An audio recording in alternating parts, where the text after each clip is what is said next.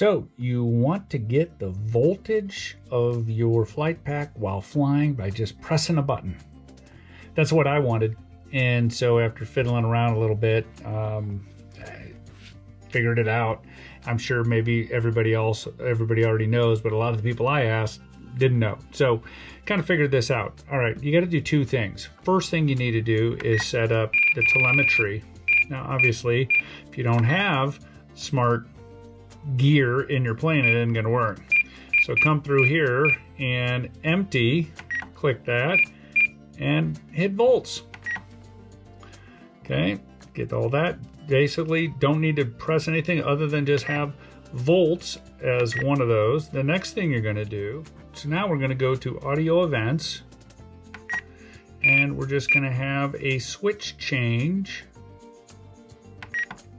And come down here, add new event. I'm going to use the momentary switch on top because that's kind of what I like. Come down here, and I'm going to come down here to volts. Hit volts.